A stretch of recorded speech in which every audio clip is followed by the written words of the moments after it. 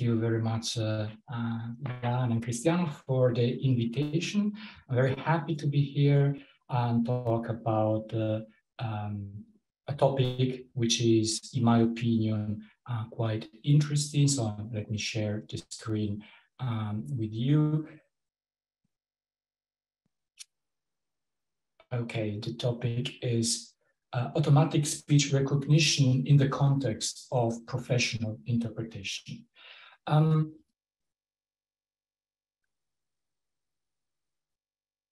What I want to do today is to present to you the relationship between AI, speech recognition is part of the AI, and interpretation, give you a very non-technical and short overview of speech recognition technology and the uses that we can do of speech recognition in the interpreting profession. Disclaimer, which is important, most of the things that I'm presenting, especially the most practical ones, are drawn, so to say, taken from my personal professional experience, both at Kudo or at the university.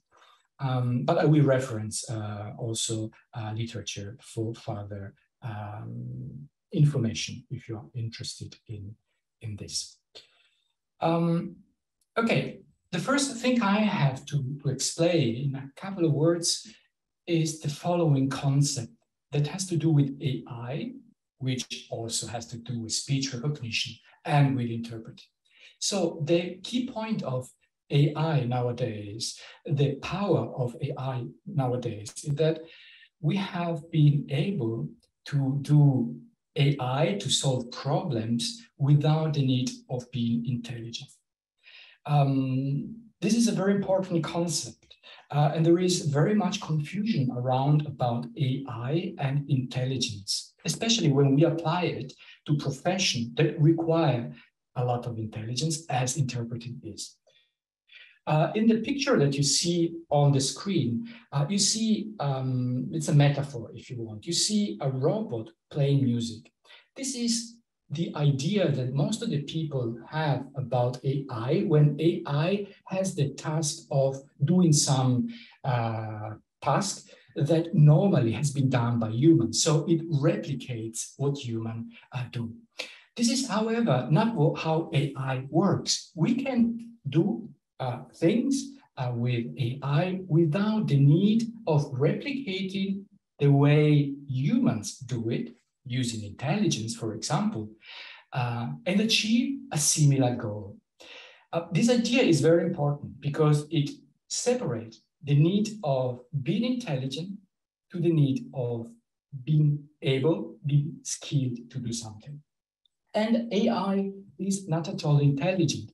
Also, when AI is applied to language, AI is not intelligent. However, the capability of AI to solve problems in the language domain is improving. And it's not improving in a linear way, but it's improving in an exponentially way. So it's accelerating this pattern of improvement. So AI applied to language doesn't need to be intelligent to solve problems. And this quality increase has brought us to develop AI solutions, let's call it like this, very generally speaking, that can reach human level or even superhuman level when we're talking about language processing. So also speech recognition. So when we're talking about the ability to manipulate language, the level of AI is already similar to humans. However, it's very important to keep in mind that this is one thing, the ability to manipulate language. A completely different area is the ability to use AI for communication purposes. There is a gap between the ability to manipulate language, which is the system or the linguistic system, and the ability to use it for communication purposes. And for this is AI far away from reaching anything similar to human level. This distinction is very important when we're talking about using AI to support or replicate some ability that normally humans have. So a great ability to process language, a very weak ability to process communication. Now, because interpretation, one of the most distinctive characters of interpretation is speech, is spoken language, it goes without saying that a technology that is able to manipulate speech, language, speech, not the communication part again, but speech, may be very useful for some practical aspects of this profession, if this profession implies the use of speech. Pöchacker, which is a very renewed researcher in interpreting studies, formulated 8 years ago that ASR, automatic speech recognition, is a technology with a considerable potential for changing the way interpreting is practiced. This is something I believe too, and this is something that is guided, so to say, my work, my research, my practical applied research in the field. Now, 2 minutes to understand speech recognition. Okay, I put here 6 boxes, which are for me the key elements that we have to take home, even if we are not experts in machine learning, artificial intelligence, and so on. So we can really consider speech recognition as a black box. So you input audio, and from the speech recognition, you get a transcription. Very common knowledge. Speech recognition, this box, is a box in the box system. So what you see as a speech recognition is made of different components. It's not important what they are for us, but they are different components. What is important for us is that these architectures, this way to solve the problem of transcribing is changing all the time. And it's becoming, at the moment, easier and easier to build. This is very important to have in mind. Third point is that speech recognition can live, if you want, on your machines, cell phone or computer, or in the cloud, somewhere on some servers. At the moment, the vast majority of these speech recognition systems are on the cloud. We will see why it's important. The tendency is to make, and they are on the cloud, mainly because they require a lot of resources, of computational resources, and they're very heavy. So a normal machine cannot do this, the processing required to do the transcription. However, technology is making this model, they are language models, smaller and smaller, more performant, and they are finding their way more easily into the edge, into your devices. Speech recognition could be offline or streaming. The difference is very important, but it's obvious. One is you give the entire speech or the entire video, whatever, and you get the transcription offline. Streaming means that you get the transcription while the speech is unfolding.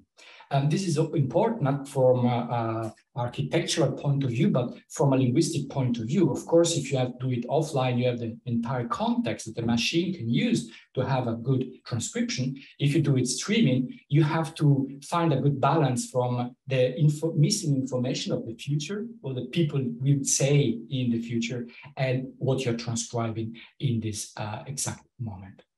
Speech recognition can be seen as a product or as a technology. As a product, if you're using speech recognition to get a transcription for whatever reason you may need it, it's a final product. Or as a technology, if you use the speech recognition as part of a different application. I will show you some application that use speech recognition for integrating them in interpreting a workbench. The last point, which I think it's important to keep in on the radar, is that speech recognition is ubiquitous, meaning the technology is becoming more and more available and everywhere. And this tendency will continue. One word about quality and speech recognition, because I I say the word that normally before that makes us a little bit upset. Let us say human parity.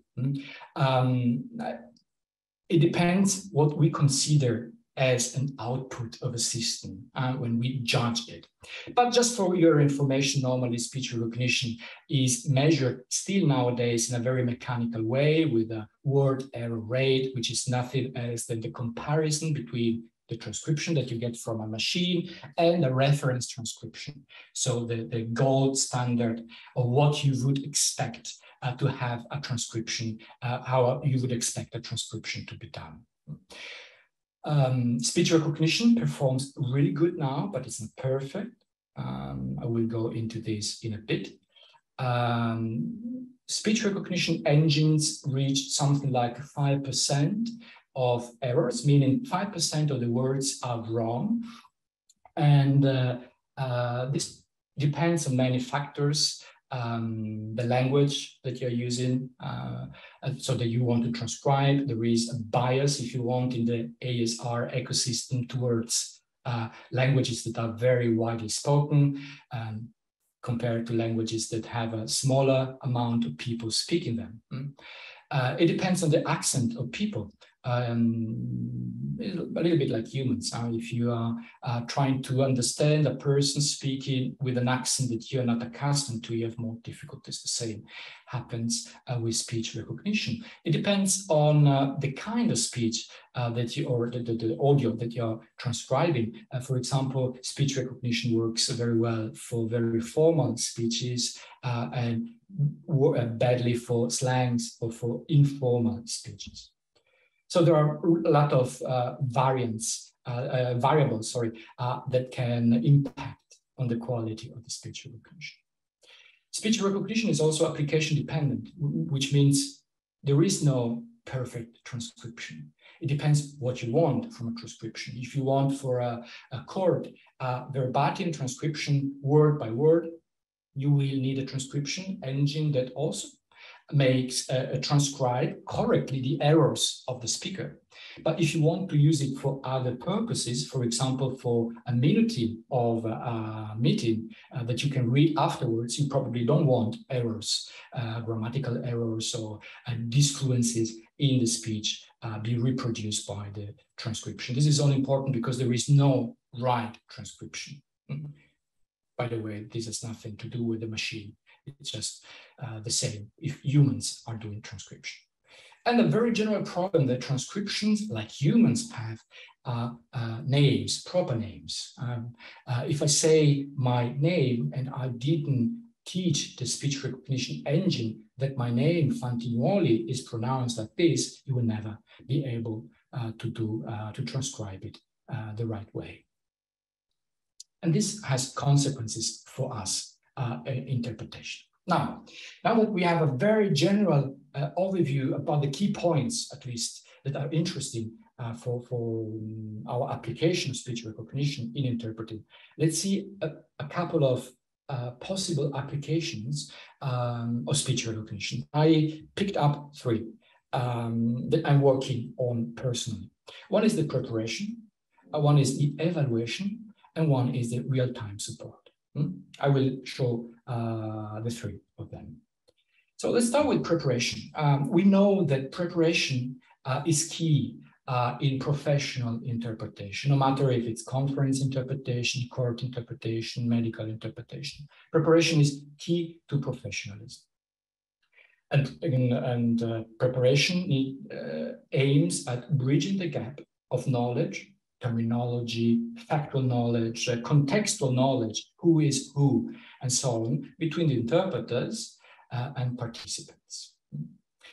What is done normally for preparation, there is a wealth of publication also in interpreting studies, is typically based on the work on written documents. So, for example, the documents that some interpreter may receive by the conference organizer, or documents that the interpreter may find on the web about a topic, about a person, and so on. The typical workflow is to read the documentation. There are some modern way to do it. It's to extract automatically terminology, prepare knowledge bases from these documents and so on. But this is based normally on written text. What is interesting is that the spoken domain has hardly been used for preparation purposes. The exception is what interpreters maybe, and for sure many do it, do using YouTube, for example, if they have to interpret a speaker and it's a famous speaker with videos on YouTube, they will go online to learn how the speaker speaks, what are the topics the speaker normally talks about, what is the terminology the speaker uses, and so on, or about the subject.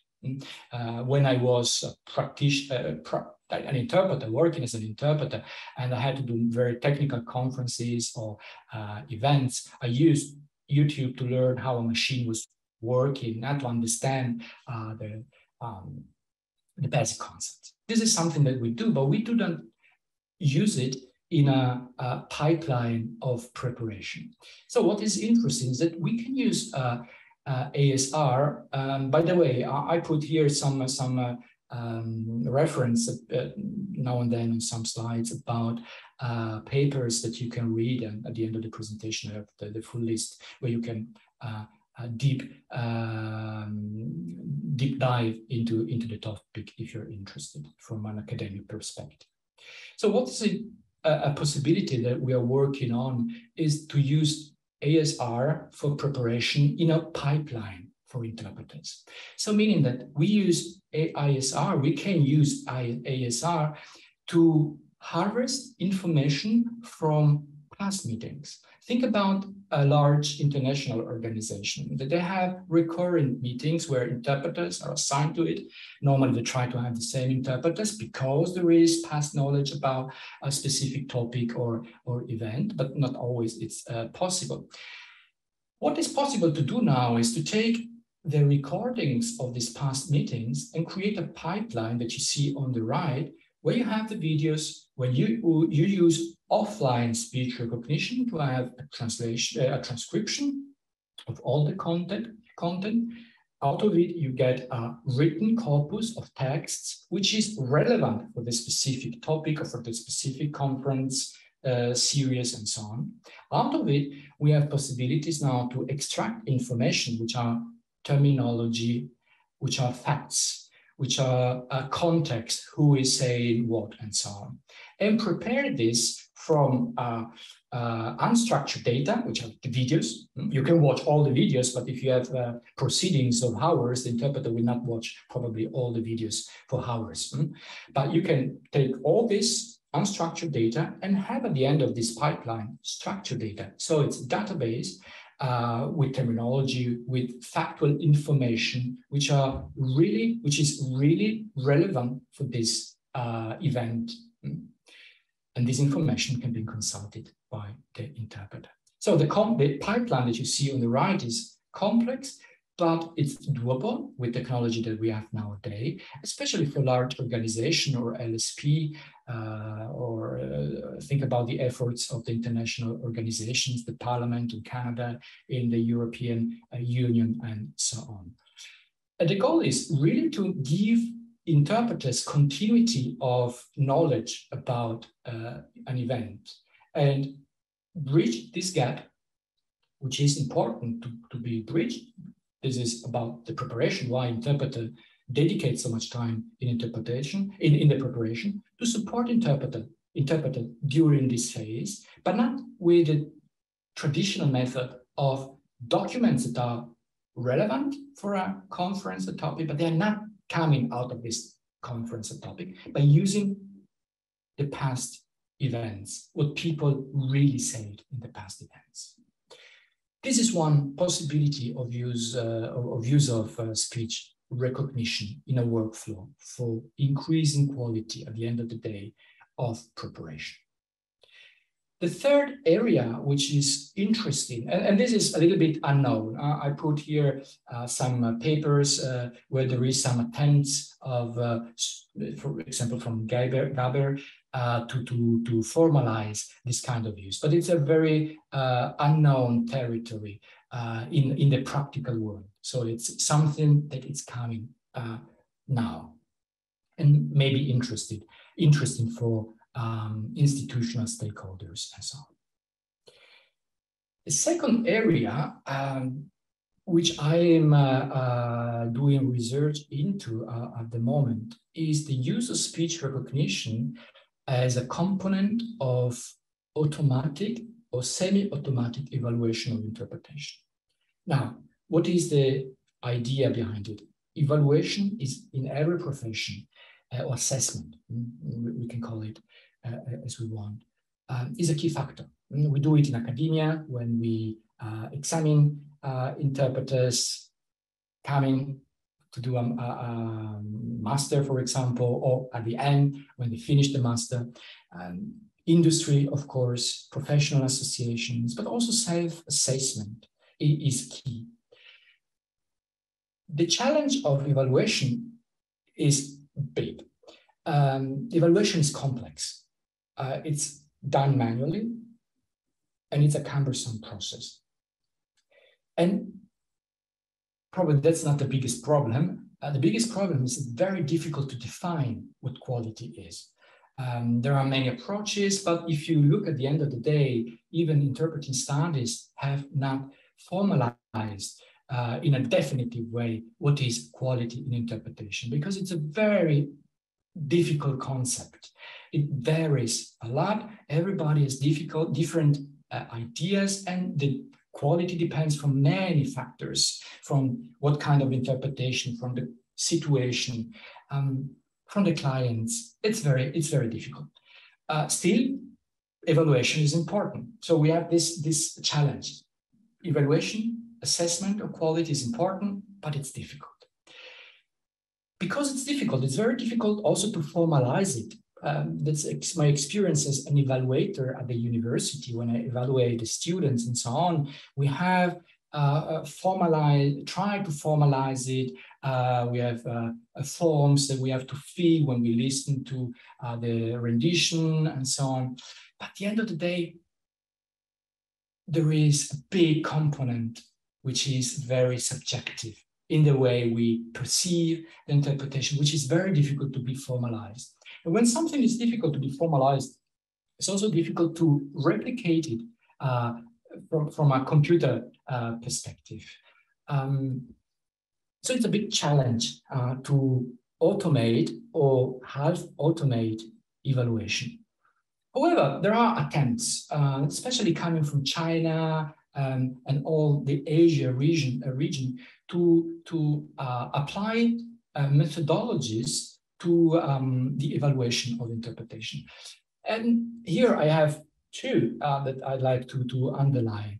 One is a traditional QA model of evaluation, what you get from translation, written translation, so to say. So you look really in a mechanical way in comparing source language and target language, for example, for some aspects of the interpretation that, by the way, may be absolutely not relevant in some context, but where they are relevant, you can look and automate, for example, numbers, terminology. Terminologies, I'm very keen about terminology because in some aspects of interpretation nowadays, especially in conference interpretation, clients require interpreter not to do just a good translation. And you can translate things in very different ways, but to use their own wordings, because this is the way business work. So do the interpreter comply, for example, to this very specific aspect of interpretation? We know very well that interpretation is not made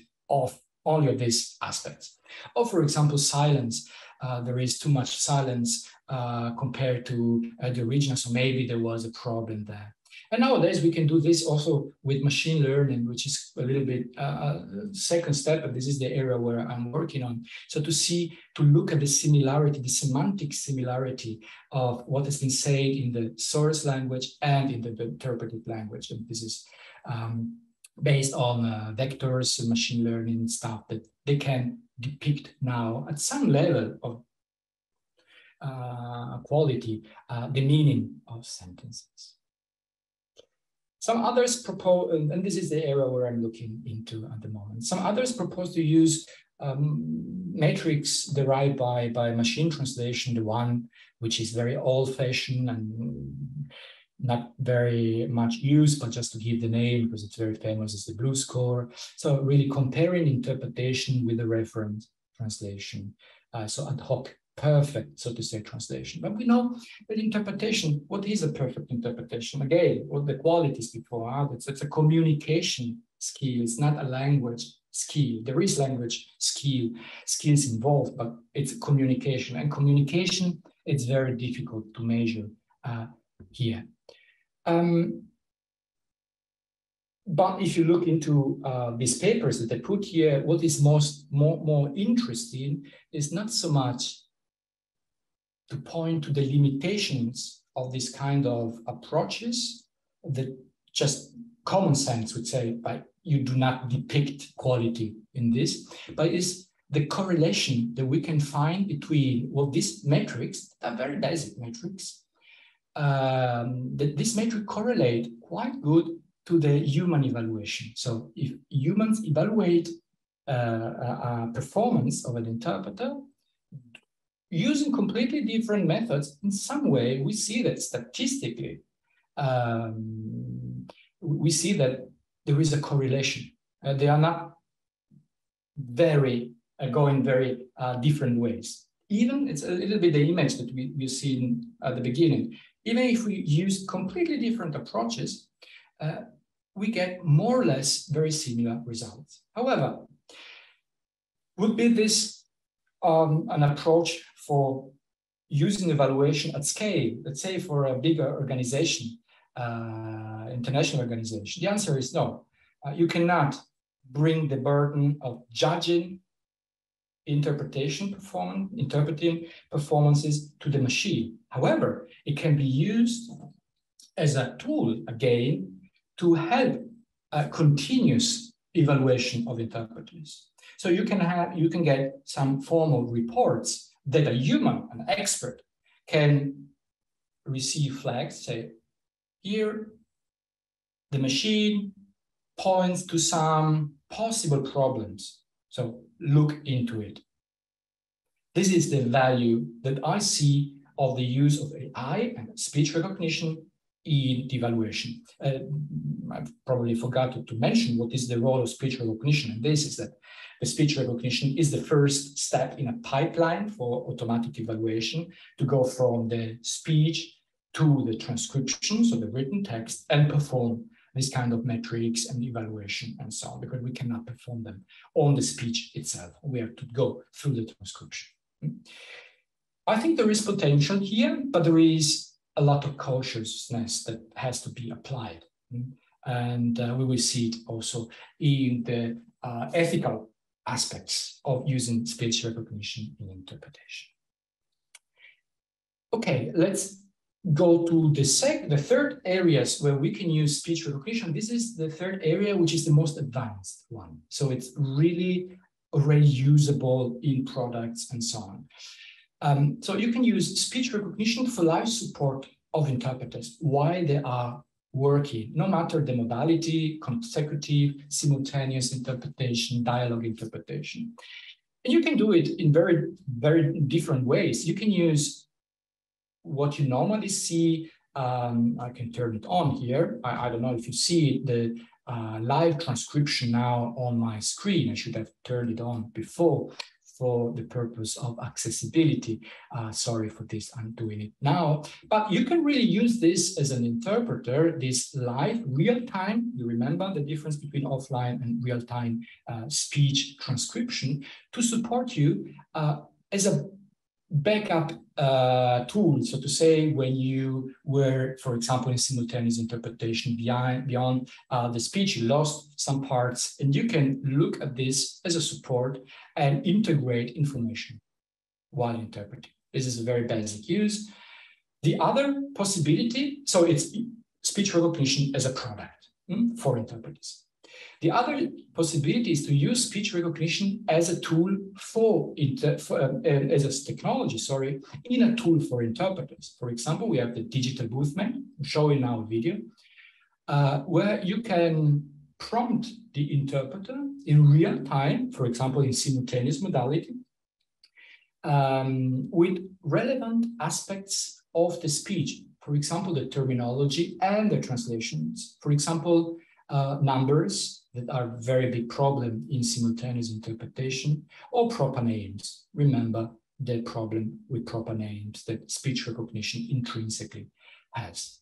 Or the second video I'm showing you, you can use it as a notepad, meaning to integrate the consecutive modality or the dialogue modality and have the speech recognition help you doing a sort of side translation of what has been said and written. So as a support tool to improve precision and quality of your rendition.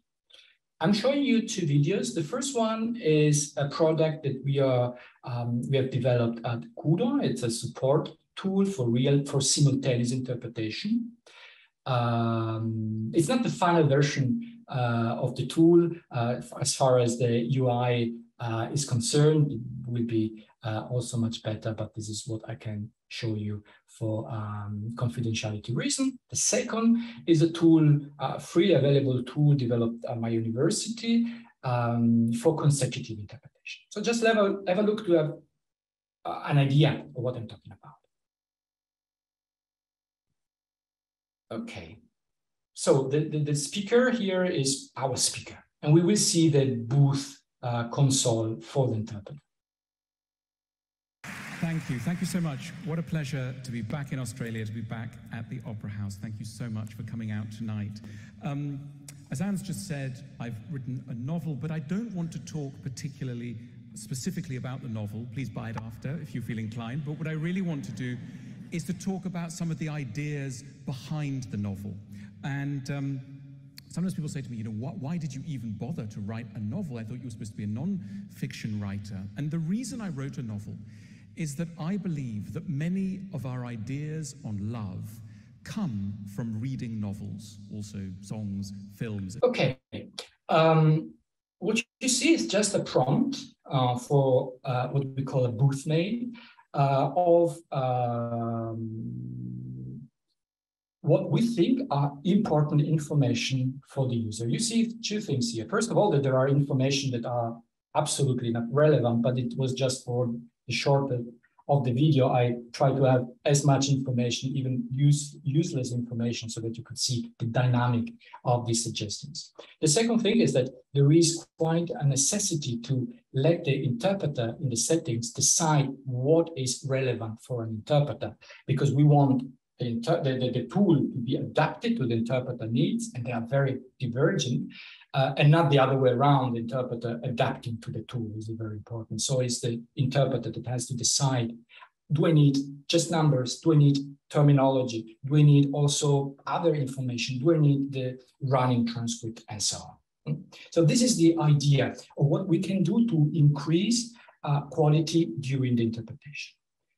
The second one is a notepad for consecutive. So let's start the video.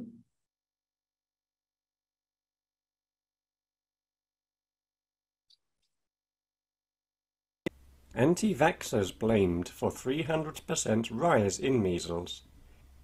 UNICEF has reported that measles cases worldwide have surged by 300% in the first 3 months of 2019.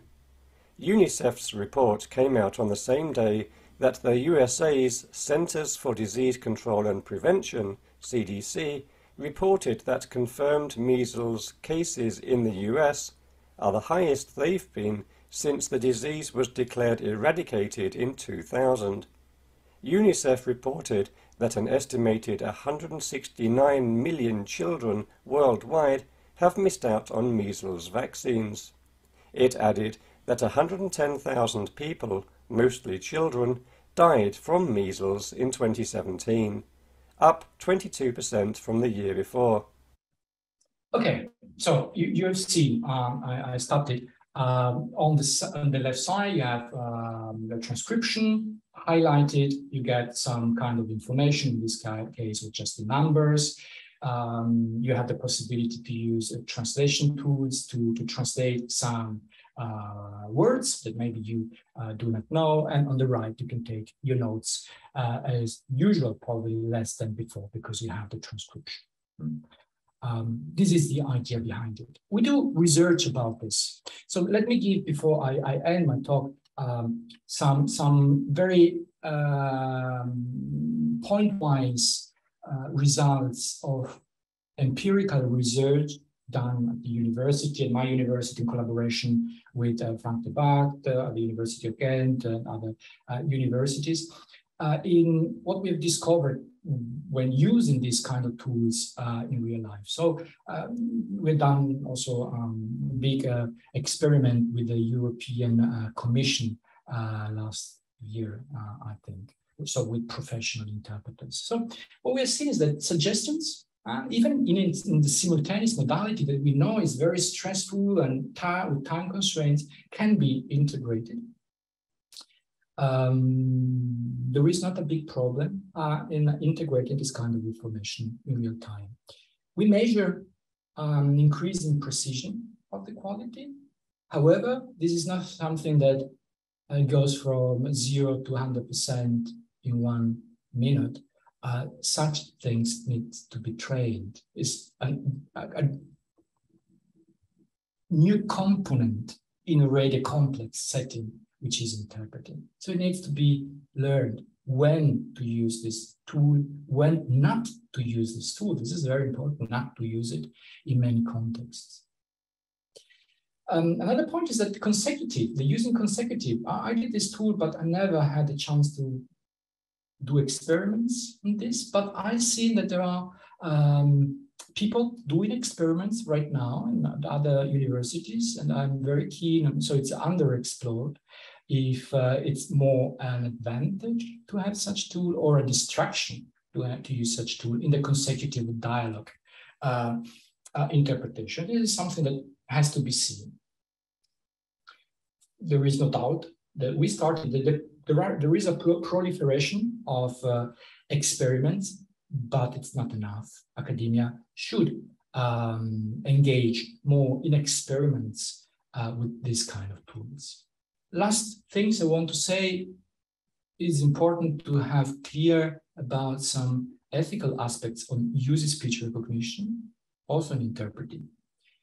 We have to be clear that, as I said before, speech recognition, which is the foundation of all the applications that I show you, works differently based on the language. This is a problem, general problem of NLP, natural language processing. It must be known that there are bias in speech recognition, which is similar to the one of the languages.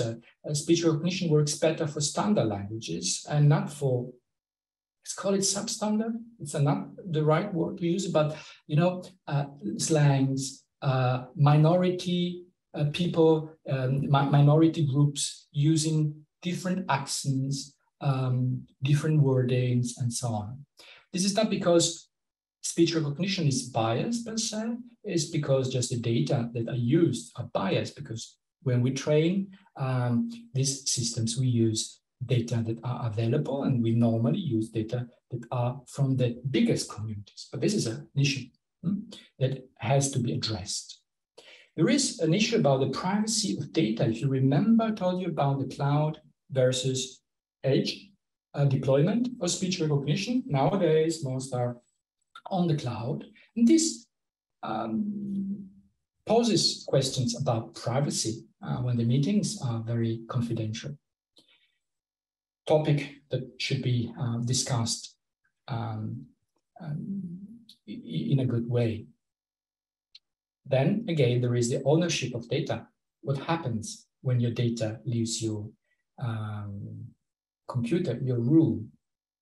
The same applies to Zoom that we are using now.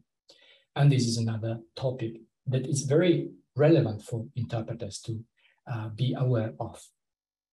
And then there is concentration of knowledge, of power, meaning that this kind of technology is owned by few. Even if there are tendencies in the NLP community to make more and more tools, also speech recognition tools, open source. But in the real world, at the moment, there is a concentration of power in this, and this is important.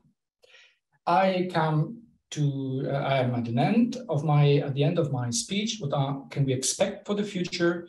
AI and speech recognition as part of AI is here to stay. There is no doubt about this. There is a big opportunity to improve quality, to close the gap, the bias gaps that we have now. And this is what the NLP community is working on right now. So quality is going to improve. Availability of speech recognition is going to increase. It's becoming ubiquitous. Speech recognition has intrinsic limitations. It's obvious if you see in the transcription on screen, you've seen errors.